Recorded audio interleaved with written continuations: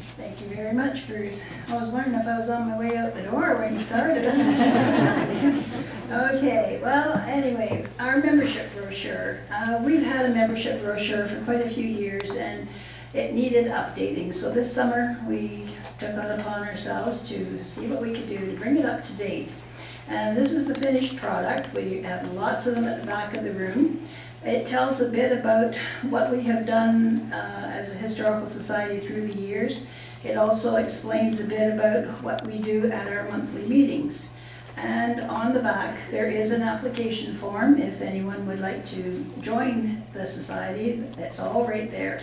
So it tells about the meetings, where they take place. I think we've covered everything in it. So if you have some friends or anyone who you think might be interested in becoming a member, if you want to pick up one of the brochures at the back and take it to them, there's lots there, so please help yourself, and we'll see what we can do. Maybe we will really fill this room to capacity. We're getting pretty close. Anyway, that's our membership brochure. And now my next project is to introduce our guest speaker. David is already known to many of you. He grew up in Collingwood, and he's very enthusiastic about the history of our town. Each month, David sends us a story about the history of Collingwood, which he has researched and written, and it is posted on our Historical Society website. So I hope you've checked them out, because they're really fascinating. I look forward to receiving his email every month with the new story. So David, he amazes me with the factual content and the detail that he has in these stories, because he doesn't live here in Collingwood anymore, but he's almost 3,000 miles away in Victoria, BC. But he really manages to have a very interesting story each month. He's an amazing source of information on the history of our town, and I'm very happy to welcome him home again, and I look forward to tonight's presentation, The Great Fire of 1881. So welcome, David. Thank you.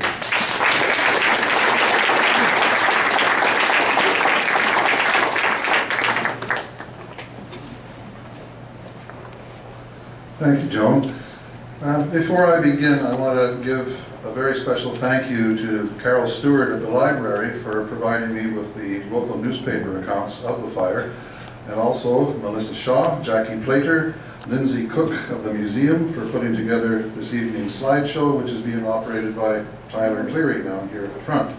Without your assistance, this evening would not happen. So here we go. Most pioneer communities have had disastrous fires in their early days. Before the advent of municipal waterworks, fire hydrants, fire-resistant buildings, and the modern firefighting equipment that we take for granted today, there were fire hazards aplenty in the pioneer days, and there was always the risk of major conflagrations coupled with the challenge of dealing with them, given the lack of infrastructure of the time. And Collingwood is no exception to this, and where there have been many disastrous fires since the founding of the town in the 1850s, but one of them stands out above all the others, not only in its magnitude and the extent of the devastation it caused, but also in the way it reshaped and redefined our downtown business section. We call it the Great Fire. 3 days after the fire, the Bulletin newspaper carried headlines in bold type stating, "Collingwood in flames, half the business of the town destroyed, the mischief done in 30 minutes, 250,000 lost." Here's how it happened. It was a late Sunday afternoon, September 25th, 1881. This was around the time of year when the Great Northern Exhibition is held, so any of you who have lived here for a long time, you know what the weather can be like in late September. Think of last Friday afternoon when we nearly blew away. Now, because it was a Sunday, the stores were closed. Families were at home observing a day of rest and preparing for the evening meal and the evening church service. The volunteer firemen were also at home simply because there was no one on standby at the fire hall in those days. Shortly, you will see how these and other circumstances combine into a perfect storm to reshape downtown Collingwood in a way that we can still recognize today. Around 4:30 p.m., an alarm was sounded after smoke was reported coming from the premises of J.W. Carey, a boot and shoe manufacturer, located in a wooden building on the east side of Hurontario Street between Simcoe and Huron. Now, popular legend has it that the main street consisted of primitive wooden buildings that burned down, and subsequently the stalwart businessmen of the town, instead of focusing on the size of the devastation from the fire, instead focused on the size of the opportunity and rebuilt the main street with substantial and handsome brick buildings, many of which remain to this day. Now, this is only partially true, as you will soon see. Now, we have our first photo, and here we have, does that look like the Chicago of the North to you? What we have here is a view looking south up Hurontario Street from the corner of Huron and First. And these buildings were indeed of wood, as you can see here. It's a very early view from about 1860, looking south. The building that has the distinctive checkerboard front over there on the far left was the store of T.G. Bowles. The man standing in the street appears to be the only living person in town other than the photographer. There isn't even a horse in sight. Now, our next photo, taken at about the same time, shows the street looking north. And this is the east side of the street, and you see the North American Hotel there, the two-story building with its name in big letters across the front. And the next photo is also of that building, and Charles Cameron's name is over the door on the left, and Charles Cameron himself is seated in the buggy. And that hotel stands in the spot now occupied by the three-story Carmichael block. And our next photo. And you know that building well, it's still there. And it currently contains Engel and Volker's, the Lively Olive and Soul Kitchen. When that building was first constructed, it was known as the Callery Block. It was owned by Bernard Callery, who, when he was the mayor of Collingwood, he died very suddenly of heart failure in 1896. Now, as we will see shortly, by the time of the Great Fire, this block on the east side of Hurontario Street actually contained a mix of wooden and brick buildings, plus one house built of stone. Most of the wooden buildings were of 1 or 2 stories, and the brick buildings, some of them quite substantial, stood 2 or 3 stories tall, and 2 of them had a 4th floor in the shape of a mansard roof. On the west side of the street, there was also a mix of newer brick buildings and older ones. Commercial buildings of brick had existed in Collingwood from at least 1861, 20 years before the Great Fire, and the first one is believed to be that of John McMaster's store on the corner of St. Marie and Huron Streets, and it still stands there today. It's now the site of the Shipyard's Medical Art Center. In the 1890s, that building became the Queen's Hotel. Now, many of you will remember in the 1960s, the Queen's Hotel was derelict and all boarded up, and looked like it might have been ready for demolition. A school friend of mine joked that if Queen Elizabeth ever came to Collingwood, they'd have to put her up at the Queen's Hotel. And I think the ladies of the IODE would have had something to say about that. So our next photo, we have a view looking south. Now this photo tells us several things. You see David Williams' writing in the upper corner there, indicating Hurontario Street, Collingwood, before the fire of September 25, 1881. Close inspection reveals that except for a horse-drawn wagon in the distance up near the corner of 2nd Street, and 2 more wagons in the next block beyond, and one parked on the east side, Hurontario Street appears deserted. There doesn't appear to be a single pedestrian in sight. And this hardly looks like the boomtown Chicago of the North that Collingwood was in those days. You note the long shadows on the right-hand side, indicates the photo was taken in the late afternoon, and this leaves the buildings on the east side of the street in full blazing sunlight. Now, please note the wooden verandas in front of every building. These helped to spread the fire along the street so quickly, so that when the newspaper headline said the mischief done in 30 minutes, they really meant that. That's how quickly it spread. I think we could be justified in guessing that this photo was taken on a quiet Sunday afternoon. The street may well have looked like this on the Sunday afternoon of the fire. Another thing this photo shows us is the mix of wooden and brick buildings. Now, there's a brick building that is just barely visible. It's on the very, very left of the picture. You can just see some 2 colored bricks there. That is the building of Melville Fair and Company, and at the very top you can almost just see the angle of the mansard roof. That building will figure prominently in our story, and when we compare this photo with the next one, which is looking north, it confirms that building to be Melville Fair with the mansard roof. And that is a spot which is now 35 here Ontario Street, and you know it as Dollar Villa. Now up there you can see T. Long and Brother. That was the first building with a mansard roof. And farther on, it's not easy to see, but just before the weather vane on Lindsay's building, there's another building with a mansard roof. And that is the point at which the firefighters succeeded in stopping the progress of the flames. Now the next photo, which is that the next one?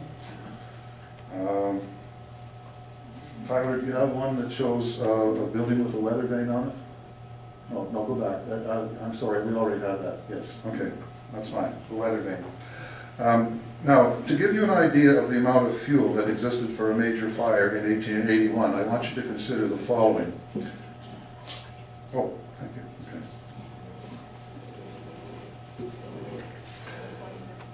Okay. Consider the following. In addition to wooden buildings, you have wooden sidewalks, you have wooden verandas. Every building's got a wooden veranda. There's multiple layers of paint and varnish. There's kerosene lamps, livery stables with plenty of straw and hay for the four-legged motive power that existed at the time. Two-story wooden buildings with balloon-style framing where the wall studs ran the entire height of the building in one piece from the foundation to the attic provided an additional fire hazard because the empty space between the inner and outer walls acted like a chimney and could conduct flames from ground level right to the attic and to the roof in mere minutes. If you add to this the wood lath on the interior walls for plastering, and the amount of fuel present for a disastrous fire is very significant. And many of you know that downtown Collingwood was originally a cedar swamp. Now, I'm wondering, if some of those cedar trees made their way back to here Ontario Street via the sawmills and in the form of plaster lath for some of those buildings. And that, again, would contribute to a quick spread of the fire. Balloon-framed walls were so called because critics, speaking about their light construction, said they blow away like a balloon in a light wind. Now, even though there is an unlimited supply of water in Georgian Bay, there were no fire hydrants in Collingwood simply because there were no municipal waterworks. They were not installed until 1889, 8 years after the fire. And while there was a volunteer fire brigade to fight the fires, they depended on someone with a team of horses showing up to haul the steam-powered fire engine simply because the town of Collingwood could not afford the expense of keeping a team of horses on standby. Under circumstances like this, a fire could, and often did, gain a significant headway before the firemen even arrived on the scene, and it took much of that with it. As mentioned earlier, the fire started under the wooden sidewalk at Carey's Boot and Shoe Store. The cause is believed to be a discarded cigar butt that was dropped through a hole in the wooden sidewalk. If this is correct, it was the most dangerous cigar in Collingwood's history. It created a lot more ashes than it was intended to. Due to the uneven dirt surface of here Ontario Street, the sidewalk was elevated some distance above the ground at this point, and there was a strong southwest wind blowing to fan the cigar butt and set aflame the rubbish under the sidewalk. And within half an hour, much of the block was in flames as the fire galloped along the wooden verandas and took hold of the buildings they were attached to. If you keep in mind the quietness of a Sunday afternoon in that era, it might have been a situation where a gentleman was walking along the east side of the street, perhaps on his way to the Grand Central Hotel, or perhaps going the other way toward the harbor. Whatever the case, when he carelessly discarded his cigar and went on his way, he was blissfully unaware of the legacy he was about to leave to the town of Collingwood. The fire quickly spread to the north and also south to the corner of Simcoe Street, where the heat scorched the bricks of the Grand Central Hotel on the opposite side and nearly set their stable on fire. That location now it used to be the Bank of Montreal. It's now a restaurant called The Strand. From that point on the corner of Simcoe Street, the fire burned its way across the north side of Simcoe Street to St. Marie, and then down the west side of St. Marie, and also took in the storehouses, outbuildings, and stables in the area of the back lane. And despite the 99-foot width of here Ontario Street, the heat was so intense it also set a number of wooden buildings alight on the west side as well. It has been mentioned before that the stone wall in front of the terrace at 219 here Ontario Street near the corner of 4th is believed to have survived the Great Fire. Well, it did indeed, because the flames didn't extend any farther north than the corner of Simcoe Street. So, sorry to dispel that legend, but that's how it happened. And it was because the strong wind was blowing out of the southwest. It caused the flames to go the other way. Now, except for a stone house owned by Charles Cameron and unoccupied at the time, the buildings all south of Longs there, you can see, I don't know what I'm doing to make this work. Joan, what do I do? Press the button. Okay. Now this is Long's 4-story building, and from here, coming this way, everything is wood right to the corner of Simcoe Street except for a stone house. So, what happens here, we now have our next photo showing Archer and Fluent's store. This is the corner of Simcoe Street. There's Swain's ice wagon, with the ice sitting in the dirt, 2 different kinds of dirt. On the opposite side of the street, over there you've got the tall brick portion of Telfer's building. And the next photo, the bird's eye view of Collingwood, shows in some detail. Now many of you may have these from the museum. They're in the cover of Christine Cowley's book. And when you look at it with a magnifying glass, you can see that from the corner of, this is Smith's Wharf here, so this is here Ontario Street. From the corner on, there's some very large brick buildings, as well as the wooden ones. And then the flames also consumed 9 houses and several stables on Simcoe and St. Marie, and all of this again aided by the wind. The Northern Railway Station buildings, which were just out behind us here, and the platform were on fire a number of times due to the strong wind blowing sparks and flaming debris to the east. And the railway employees repeatedly saved the premises with their valiant efforts. Our next photo is of Toby's Tannery. Now, this was located more than half a mile away at Simcoe and Niagara Streets, and they caught fire as well. And here there was much cordwood and tan bark used in their business, and a very large quantity was burned. The newspaper said about 150 cords was burned. And in the meantime, Mr. Toby and his employees, they struggled to save the tannery building. And they were successful, however. It burned down on April 20th, 1885. They rebuilt it, and it burned down again in October 1896. So they weren't terribly lucky there. Huron Street was also referred to as Front Street in those days. And here, merchants had time to pack up all or most of their goods in readiness for a quick retreat in case the flames reached that far. And in my research at the library today, I was looking at an account of a fire in 1905, and it happened in 1881, it happened in 1905, where merchants started piling their goods outside, and people were standing there waiting to take it and steal it and abscond with it. So it happened a number of times. So what sort of a fire department did we have on that fateful Sunday? Well, you're all familiar with Collingwood's state-of-the-art fire hall at the corner of 3rd and High Street. In 1881, our next photo, the fire hall was on the ground floor of this wooden building. Doesn't always work. There we go. Here's the doors for the fire hall, and this palatial building was constructed in 1858. It also served as the first town hall, the Orange Lodge Hall, and the first high school. All 3 of those functions on the upper floor, accessed via the grand staircase on the right.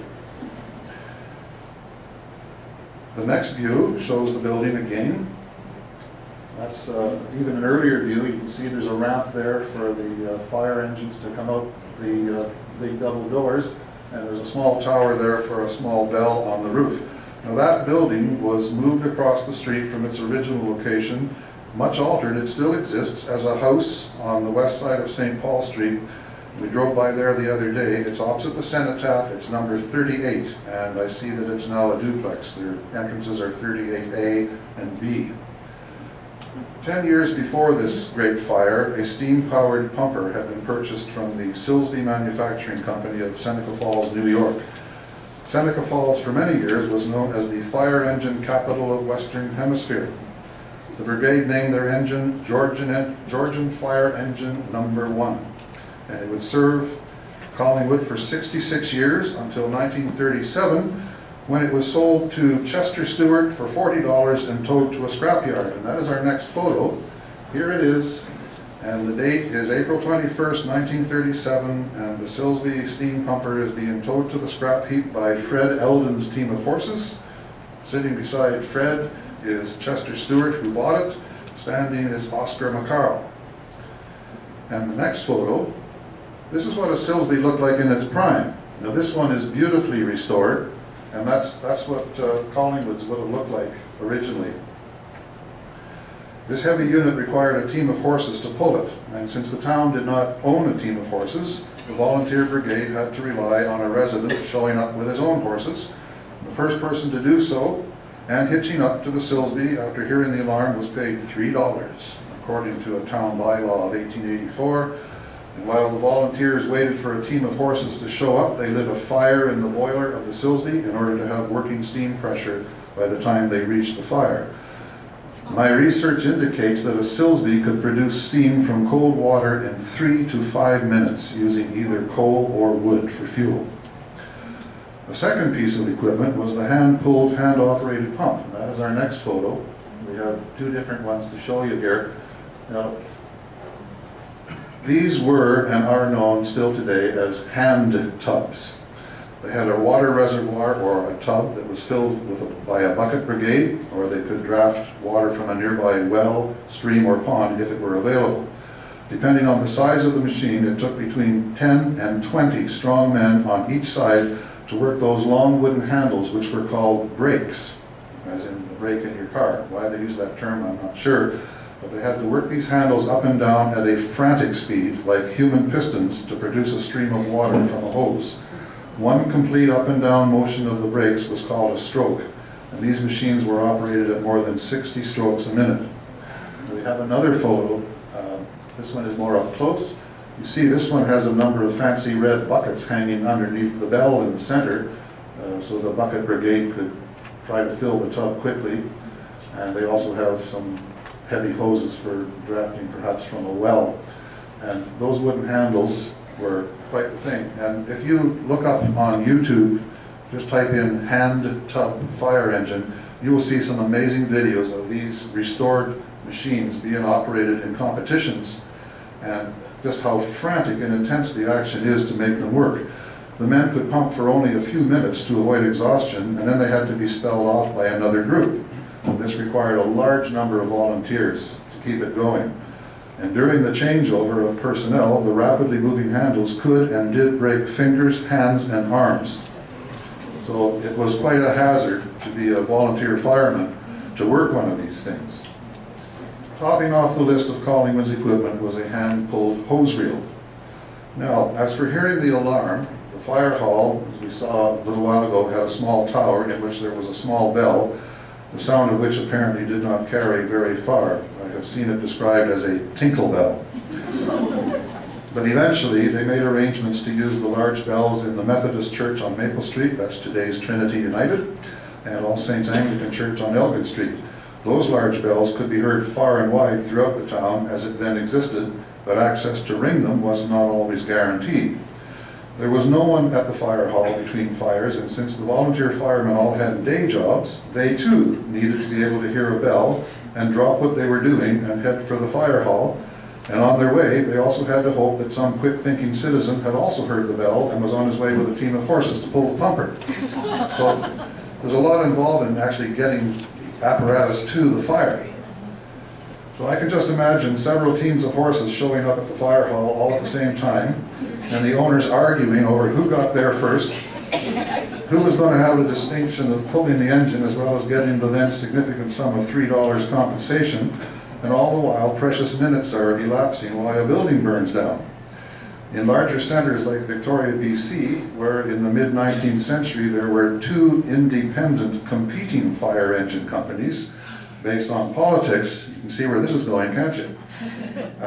They had scenarios where the volunteer firemen argued about who got to the site of the fire first, who was going to attach the hose to which engine, Disputes like this amounted to an insult to the manliness of the competing engine companies, and in one case, while the dueling testosterone resulted in a prolonged fist fight in the snow, the men totally oblivious as to why they were even there, the fire burned itself out. I mean, it sounds like an old silent movie, doesn't it? Now, earlier we saw a weather vane on the roof of James Lindsay's Masonic building, and this must have indicated to the firemen what they were up against and likely contributed to the ultimate decision to let the wooden buildings burn and to concentrate their efforts on stopping the northward advance of the flames at the 4-story brick building of Melville Fair and Company. Now, remember, there's no water mains, so what do? Well, without water mains and fire hydrants, they were limited to drawing water from a nearby tank in the ground at the foot of Hurontario Street. This tank was fed by gravity from the harbor and therefore had an unlimited supply of water from Georgian Bay, but it was not under pressure. Normally that tank was used for sprinkling the dirt streets with a horse-drawn water wagon to keep the dust down, but on this day it was needed for something much more serious. Another problem, there was no hook and ladder company at the time, and this was hotly debated the next day. Some felt that if a hook and ladder company had been active, they would have been able to pull down the wooden verandas and the advance of the flames could have been halted much sooner, saving more of the brick buildings. In one case, 2 citizens, Mr. Palmer and Mr. Livingston, seized a pole and demolished the veranda in front of Lindsay Hunter and McDonald's store. That's the one with the weather vane. The next building to the north was the wooden North American Hotel, which we saw earlier. And with this strong wind blowing from the southwest, it doesn't take much imagination to visualize the sparks and flaming debris that the wind carried to the east. Because Long Brothers building, they said it collapsed like a house of cards. Now you can imagine a 4-story building just going whomp like that, and all of the flaming debris that went into the air. And of course the wind carried that to the east, even as far as Toby's Tannery. And throughout the history of fires in Collingwood, the wind seems to have been a major risk factor in spreading the flames. So the telegraph wires were humming down to Stainer requesting assistance. A train went to Stainer and brought their steam fire engine on a flat car, arriving about 7 p.m. And we can be sure it was met by a team of horses. I suspect very few people in Collingwood slept that night, and perhaps the evening church services may have been cancelled as well. Now, as the flames advanced, merchants attempted to remove as much of their stock as possible, which they piled outside, and unfortunately, there was much looting. In particular, a great deal of the stock of watchmaker M. Cooper was lost or stolen. The newspaper said, complaints were so numerous of the quantity of property stolen that Mayor Adam Dudgeon issued a proclamation on Tuesday morning, warning all persons against detaining any property which had come into their possession without reporting the fact to him. Some merchants had insurance, some did not. I think it's similar to these days. My great-grandfather, R.W. O'Brien, a grocer at the time, who also sold crockery, glassware, flour, and feed, saved some of his stock, and he wisely had $1,000 insurance. That was a significant sum of $1,881, equal in value to $23,255 in 2015 dollars. In our home, we had a pair of figurines of a boy and girl that had the date 1881 written on the underside, and these were rescued from great-grandfather's store during the fire and taken to his home at the corner of 4th and Pine Streets. I just want to acknowledge there are, besides myself, there are several other descendants of R.W. O'Brien in the audience tonight. Thank you for coming. Given the time of year, some of these merchants' losses were very high because they'd already received their fall stocks, because it was late September. For great-grandfather O'Brien and his older brother, Fred, one of the volunteer firemen, this was a case of déjà vu, for they had witnessed the same thing happen to their father's store in Barrie in 1864. Perhaps my great-grandfather learned from that event in Barrie and made sure he was adequately insured. He was back in business in a short time. Now, on the west side of Hurontario Street, there were a number of wooden buildings in the space that's now occupied by the Federal Building. They caught fire simply from the heat on the other side of the street. And on that side, the southward advance of the flames stopped at the Bank of Toronto in the Telfer block. The bank was seriously damaged, but saved by the heroic efforts of the bank employees, the Telfer brothers who owned the building, and others who volunteered to stop the roof from catching fire. So our next photo shows on the right the Telfer block, and the former Bank of Toronto has the rounded arch windows and door. Today that is the site of, today it just says Flowers, it used to say Smart's Flowers. It's the site of Flowers and Carlson Wagonly Travel. The brick building on the very far right, which was built after the fire, was the home of the Enterprise newspaper until 1932. Now, others fought to save the wooden buildings that were behind here on the way up to Pine Street, but fortunately the wind was in their favor. Wooden buildings north of the Bank of Toronto, keep in mind the one on the far right was not there yet, so the wooden buildings north of there were consumed until an empty space prevented the flames from advancing any farther towards the north. To the north of this spot was the large new brick block being constructed by Long Brothers and Charles Cameron. That's our next photo. So this very substantial 3-story, 2-story, 2-story, 3-story, this substantial building stood immediately north of the Federal Building in what is now Loblaw's parking lot. Some of you will remember that Gibson's Fish and Chips was in the far left end of that tall part back in the 60s. And by the time of the 1953 fire, the 3-story portion on the far right and the 2-story portion next to it, they were already gone. Apparently demolished many years ago, as Alice Belcher told me a very long time ago.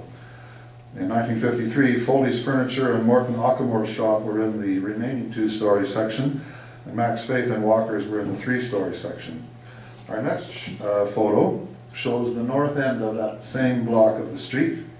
The advice to smoke Old Chum tobacco is facing out into Cameron Park, which I'm told went right through to Pine Street.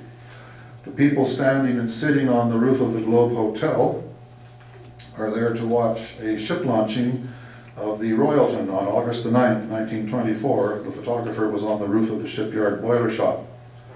The next photo is a more close-up view. There's lots of horses and wagons here. The street is all dirt, as you can see. And on your left, the second building in from the left, you can see the distinctive rectangular masonry plaque on the Lindsay's Masonic building. And this is how it looked when it had newer buildings on either side of it. Farther up the street on the right, you can just barely make out part of the words printing office. That was and still is the building to the south of the Federal Building, the home of the Enterprise, and I believe there's a restaurant there today. Now, the types of businesses that occupied the buildings destroyed in this fire sold the necessities for daily living. They included several general stores, grocers, dry goods, boot and shoe makers, hardware, tinsmith, saddler, furniture, druggist, clothing, printing and books, confectionery, watchmaker, a millinery shop, and Sheffield's restaurant. Now, Pam and I had we had breakfast this morning at Joseph Lawrence House with Carolyn and Sylvia Wilson. And they have confirmed that the proprietor of Sheffield's restaurant in 1881 was their great-grandfather, a young man of 26 at the time. And then in the 20th century, his son Russell Sheffield opened another location on Highway 26 on the west side of town, and years later that became the famous Sheffield Cedar Inn. And many of us old-timers went there for Sunday evening dinners a long time ago. Now, the account in the Bulletin newspaper states that the hand-operated fire engine was worked until its supply of water ran out and it could do no more. That was the one with the buckets. The steam fire engines, meanwhile, drawing water from the tank connected to the harbor, concentrated their efforts on the 4-story building of Melville Fair and Company, and for 8 hours they directed 2 streams of water into that building, thoroughly soaking it, thoroughly flooding it, destroying all the stock. The mansard roof and the top floor were completely gutted, and this is where they succeeded in stopping the northward advance of the flames toward Huron Street. And it was stated that if the flames had passed through that building, now in this photo here, disregard the building on your far left, and the next 3 are all brick. And if the flames had burned through those three, it then would have got into the wooden North American Hotel, and that would have conducted the flames all the way to the corner of Huron Street, where there was a massive three-story Graves block, a brick building, and they say from that point the Globe Hotel and all of Huron Street could have been lost as well. So it was a pretty serious thing. The two steam pumpers worked until 4 a.m. The Stayner fire engine went home on an early train, and then the Collingwood fire engine had to return at noon the next day to wet down the smoldering remains.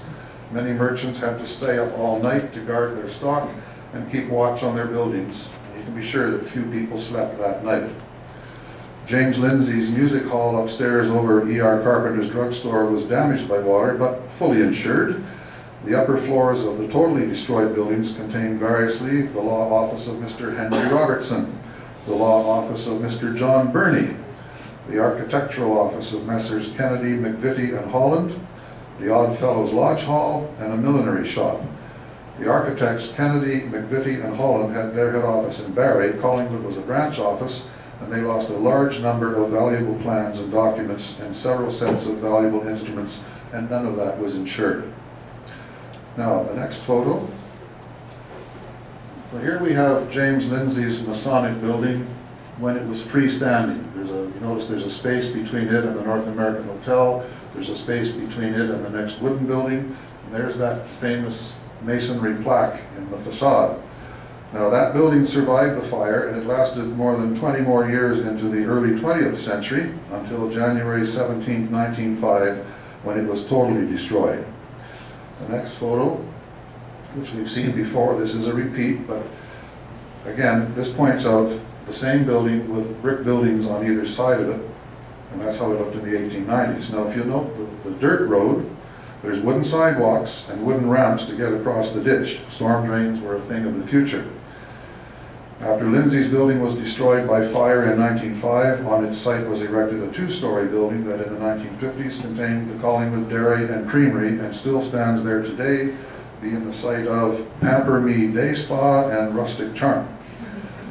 The two brick buildings to the south, with E.R. Carpenter's drugstore and that of Melville Fair and Company, were repaired, and they remained standing for 80 more years until November 14, 1961.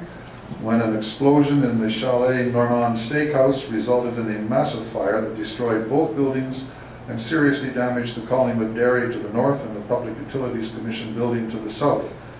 My mother's brother, Howard Hewson, and his family, living upstairs over Hewson's Menswear, which is now poised on Main, they said it sounded like a bomb going off.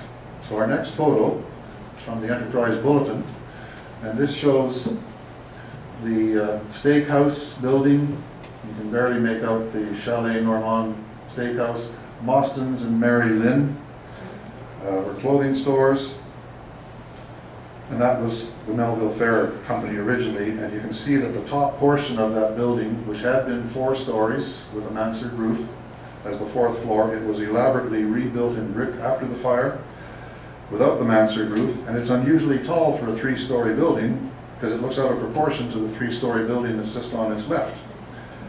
Now, the single-story buildings at 33 and 35 here Ontario Street now occupy the site of those 2 buildings. And so you have Blue Bottles, the Post Office, Style Boutique, and Dollar Villa. By studying the various accounts of the fire and matching those up with old photos and drawings, it's now possible to stand on here Ontario Street at number 35, which is Dollar Villa, right here. If you stand in front of Dollar Villa and look at their south wall, you can visualize everything destroyed from that point all the way to the corner of Simcoe Street, and then everything across Simcoe to St. Marie, and then everything down St. Marie Street to just before Dr. A.R. Stevens' house, as well as the buildings in the back lane. All that remained standing between here Ontario and St. Marie Streets were the few buildings at the very north end of here Ontario, and those facing out onto Huron Street, and as well as Dr. Stevens' house. Now, the total loss from the Great Fire was estimated at $250,000, and it was a vast amount of money in 1881. The largest loss, Long Brothers, who lost $100,000, and only part of that was insured. I mean, very successful businessmen, but they did not have adequate insurance. One of the smaller losses was $150 for the millinery shop where everything was destroyed, including the sewing machine. On the west side of the street, 3 of the wooden buildings were owned by Longs, and they had no insurance at all on those. The next 2 wooden buildings were owned by Bernard Callery, who had them insured for about 1/4 of their value. And 6 of the frame stores on the east side, going north from Simcoe Street, were all owned by Melville Fair and Company, and again, they were all wood. Now there were some, if you're wondering, did anyone die in the fire? Apparently not. However, some individuals sustained injuries. Mr. W.A. Hogg of the Enterprise newspaper got his hair and face slightly singed while assisting in removing goods from Mr. P.W. Bell's store. Lawyer John Burney and Mr. J.C. Petherham had to leap from the veranda roof below Mr. Burney's second-floor office window, and they were severely bruised. Mr. Burney sprained both of his ankles. Mr. Petherham was injured in the chest and head. Mr. Charles Nettleton got his face and right hand severely burned while helping in the work of removal. And Mr. J.L. Cox, who was assisting with the hand-pumped fire engine, overexerted himself and fainted and remained unconscious for some length of time. Because, like I said, if you look up at the videos of those hand tubs, it's absolutely frantic what it took to make them work.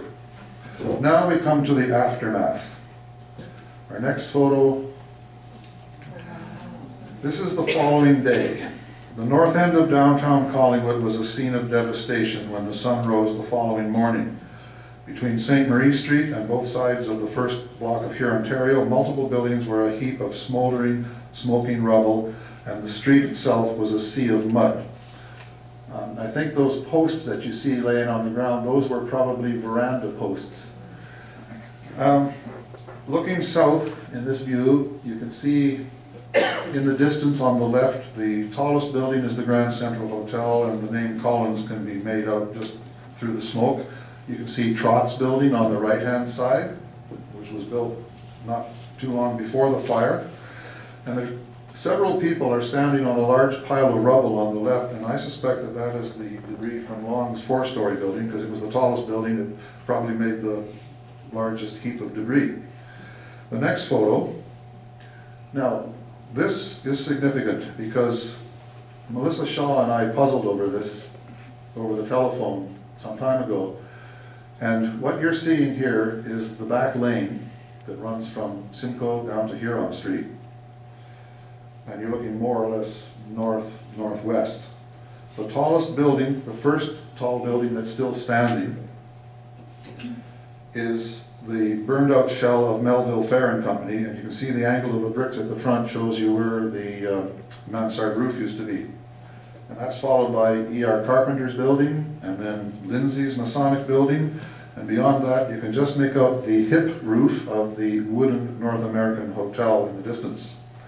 Across the street, through the smoke, like a ghost, you can see Long and Cameron's new brick block that was just nearing completion at the time of the fire.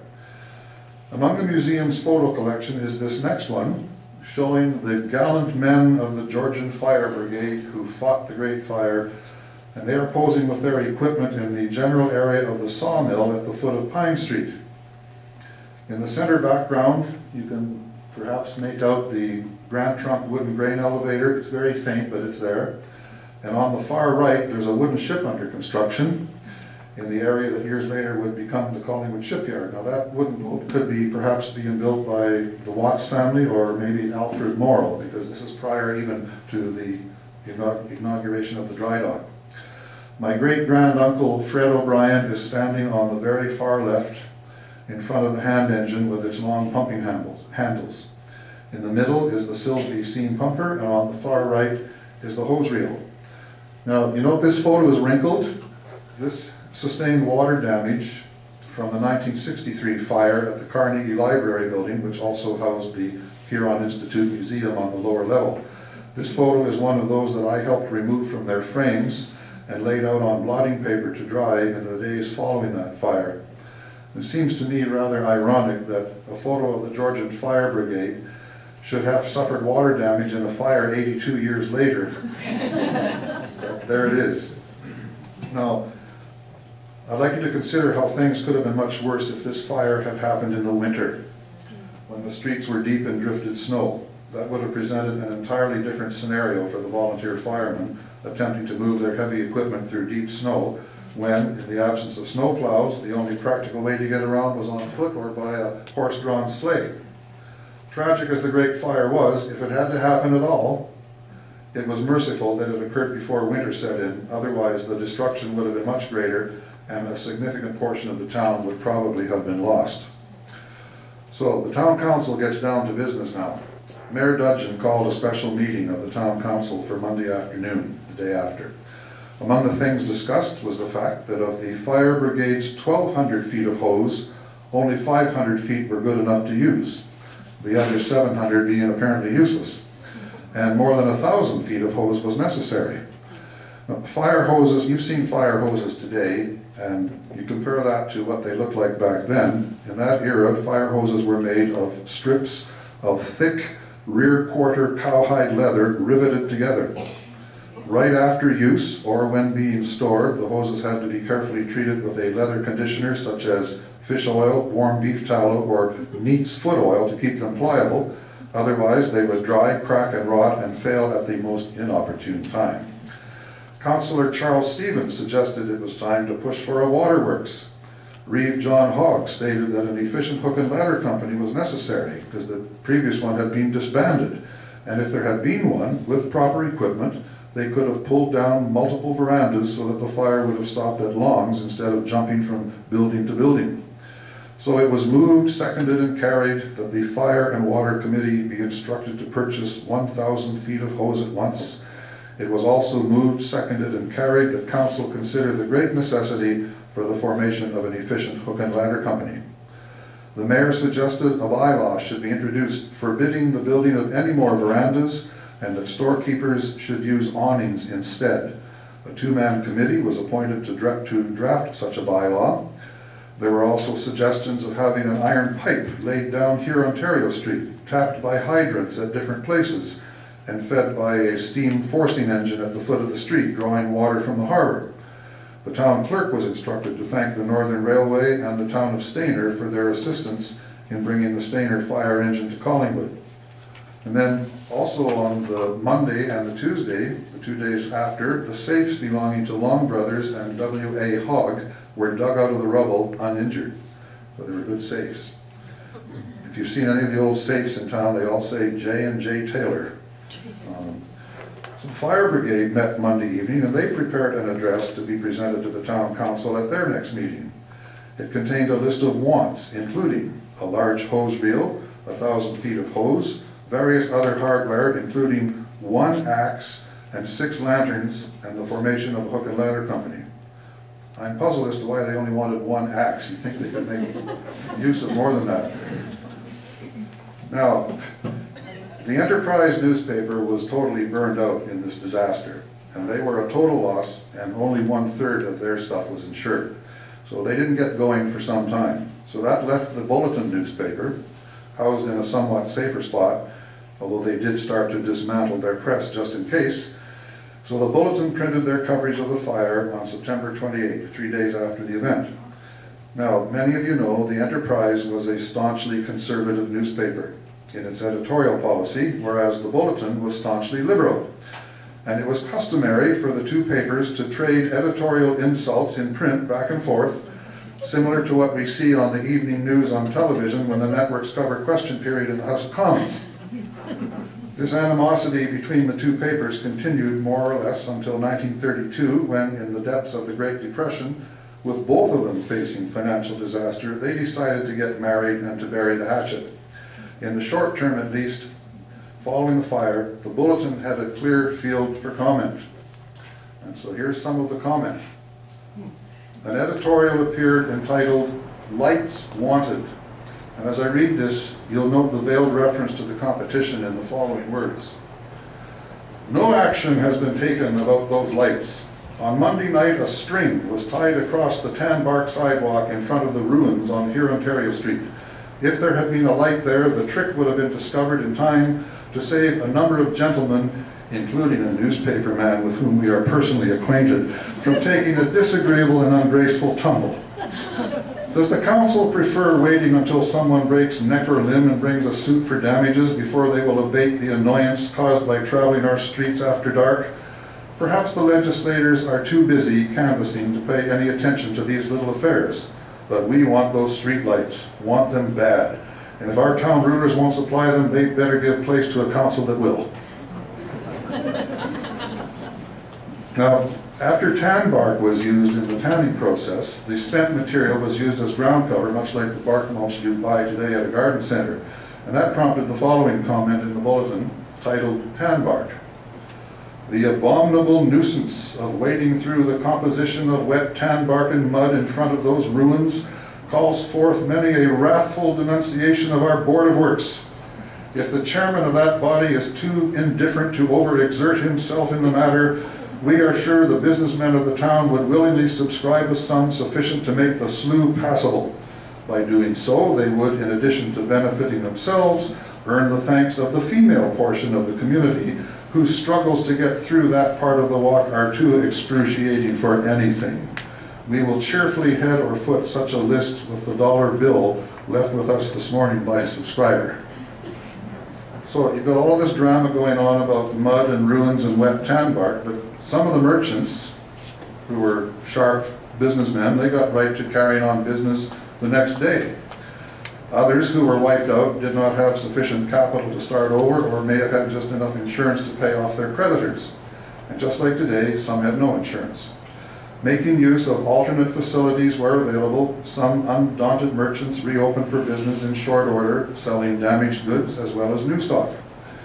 W.R. Anderson, whose hardware store was the first to catch fire on the west side of the street, had a large and valuable stock of stoves, tinware, and general hardware, some of which was removed either to the street or the backyard, but damaged nevertheless. And our next image, so here we have W.R. Anderson. I'll just read the small print. They have removed to the building in the rear of Cameron and Long's new block opposite Lindsay, Hunter, and McDonald's, where the stock saved from the late fire will be sold cheap. And of course, that is now a Loblaws parking lot. W.J. Frame, who suffered a total loss of $27,000, was unlucky again 9 years later when he lost a building in the next block when the new town hall burned in 1890. After the Great Fire, W.J. Frame, he simply placed his name in large letters below Anderson's ad, and just above the ad for D. Langel's Asthma and Catarrh Remedy, warranted to relieve the most stubborn case of asthma in 5 minutes, $1 a bottle. Mr. Langell would have loved the internet to sell his product, wouldn't he? Now, also undaunted, the morning after the fire, the Longs sent 3 of their staff on the train to Toronto to the wholesale suppliers to keep their business going. So we have an ad for Longs here. And they reopened for business in at least 2 locations, one on Huron Street and one opposite the market, because it seems they own property all over the place. And they had piles of new goods daily and so on, great rush of customers. The next scan is Melville Fair and Company, who have all sorts of new stock arriving all the time. And the next one was Guilfoyle Brothers, who relocated next to the market, and they were selling off $5,000 worth of goods saved from the fire at a great reduction. So now we come to the rebuilding of the main street. Given the technology available at the time, it must have been quite an effort to clear away all the debris. Horses, wagons, and handcarts would have hauled the bulk of the wreckage away once it was cold. A lot of human and horsepower, together with a lot of shovels, was needed to deal with it all, considering that dump trucks, bulldozers, and backhoes were a long way off in the future. Usable bricks were piled up for the rebuilding, and the brickyard on Raglan Street must have had plenty of work on its order book. There was also plenty of work if you were a bricklayer. You have to wonder if all the debris was simply and expediently dumped into the harbor to create more land. Early maps indicate that most of the area directly north of 1st and Huron Street, from Heritage Drive over to at least the foot of Maple Street, was originally water, and all of that land is man-made. And it was created variously by the Ontario, Simcoe and Huron Railway, the Queen's Dry Dock, which eventually became the shipyard, and by the large sawmill at the foot of Pine Street. So the rubble from the Great Fire could very well be buried under part of the waterfront land of today. Instead of a landfill, it was a harbor fill. The next image is a hand-drawn plan of the rebuilding of the main street. What it shows is the east side. At the very top is the corner of Huron Street, the large 3-story Graves block. In the middle, a major feature is the still standing 3-story Carmichael block, which you saw earlier, on the site of what used to be the North American Hotel. And the 3 businesses indicated at the bottom, if you want to look from the bottom up, Dry Goods Melville Fair, Drugs E.R. Carpenter, Dry Goods James Lindsay, those 3 buildings survived the Great Fire, and all 3 of them were lost to fire in the 20th century. The next image, I think many of you know this building, except every time I see this, it looks top-heavy without any buildings on either side of it. It looks like it could tip over. I'm sure it wouldn't, but very beautiful building with a lot of very ornate brickwork, which we could still admire today. The book Reflections tells us that this building at 51 here Ontario Street, which is now Carroll Design, is that correct? Was the first, if not one of the first new buildings to rise from the ashes, housing the liquor store of Nettleton, Lindsay and Company. Remember, there was more than one Nettleton and there was more than one Lindsay. It looks kind of top-heavy, but again, they built new buildings on either side, and it remains to this day. 50 years ago, it was Herb Chapman's Rexall drugstore. And no doubt, when this opened as a liquor store, there's no doubt there was plenty of thirst in Collingwood connected with the rebuilding.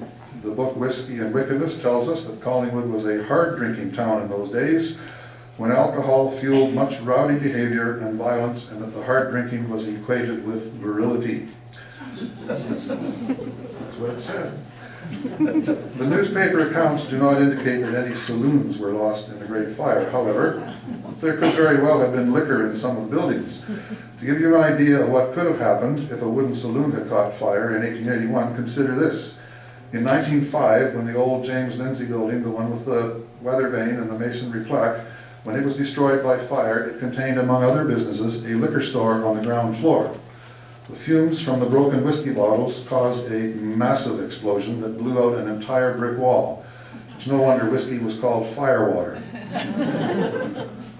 This reminds me of a humorous piece of writing called A Letter from an Irish Mother to Her Son, which contains the following.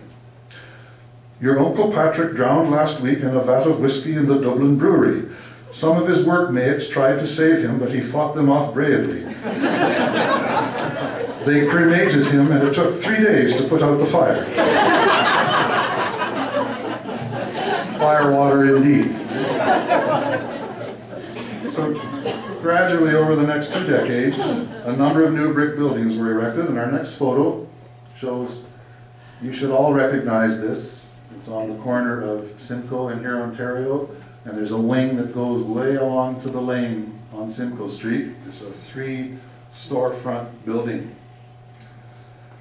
So here we can see that as was enacted by the town council after the fire, there are no wooden verandas. At least 2 of these stores have awnings that can be cranked down to shield the stores from the afternoon sun. You still have wooden sidewalks and wooden ramps over the ditch, still a fire hazard, but not to the extent they were a year earlier. Visible on the very far left is the exterior south wall of another new brick building, which is now the home of the potato factory. And between these new buildings, you can pick out the remains of the stone house that was owned by Charles Cameron, which was destroyed. I mean, the interior of the house was destroyed, the stones were still there. And that ruin remained until 1901, when my great-grandfather O'Brien purchased that 22-foot wide lot from Charles Cameron for $3,300 and erected his own store and warehouse on it, designed by Fred Hodgson. And that is now 69 here Ontario Street, and it's now occupied by Poise on Main. This building was only 9 years old when the interior was completely gutted by a fire in 1910, cause unknown, but because it was an infill with its own exterior walls between 2 previously constructed buildings, it remained standing and was rebuilt within its external walls. So eventually, most of the entire east side of that block from here on to Simcoe Street was a row of 2- and 3-story brick buildings, some with very ornate decorative brickwork, and most of them still stand to this day. O'Brien's building at number 69 was the last one to complete the south end.